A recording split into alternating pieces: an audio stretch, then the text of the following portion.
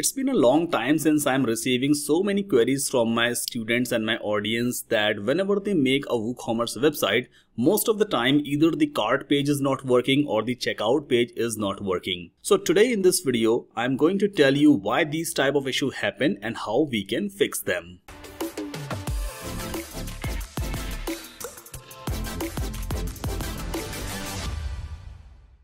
Now before going ahead, let me tell you that I have also started a Hindi channel. So in case if you are not comfortable in understanding the English language, then you can check the same video in the Hindi language at the top left corner of this video. So make sure to check that video as well and subscribe to my Hindi channel as well, because on that channel I will be doing the unboxing of many useful gadgets like iPhone 14 Pro Max or the 𝗙𝗵𝗁 gimbal and many special gadgets that will help you to take your digital marketing skill up to the next level. Okay, let's come back to our WooCommerce website now. So right now, this is the WooCommerce product, and as you know that whenever you install the WooCommerce first time, WooCommerce create 4 important pages into your WordPress website. The first one is the cart page, then checkout page, my account page and the shop page. Now these are the 4 important system pages of your e-commerce website. In case if any of the page is deleted, then your WooCommerce website will stop working. So let's say I'm going to delete one of the existing page.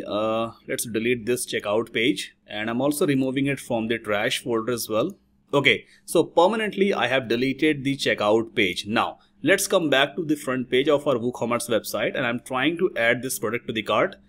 Well, cart page will be working because we haven't deleted the cart page. So right now this is the cart page, but when I click on proceed to checkout, you can see home page opens, but cart page is not coming through. The reason is that cart page is not existing. Now most of the students do a very common mistake. They simply go to this pages section, they click on add new and create a page with the name checkout, but this really doesn't work. You must need to do the thing in the right way. So how we can fix this kind of issue, or how we can restore the lost pages of WooCommerce? You just need to hover on the WooCommerce menu and then go on to this status sub menu. Here you have to click on this tools tab. Okay, now just scroll down and we can find this option, create default WooCommerce pages. Just click on create pages and confirm.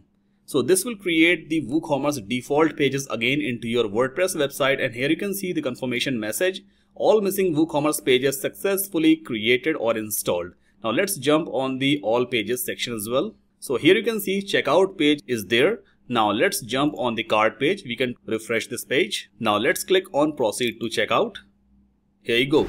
So you can see this page is working fine. So I hope the video was helpful. Please do not forget to subscribe this channel and make sure to check my Hindi channel as well. Please like this video, and if you want me to make a separate video on your topic, just let me know in the comment section. So till then, thank you so much for watching this video. I'll see you in the next video.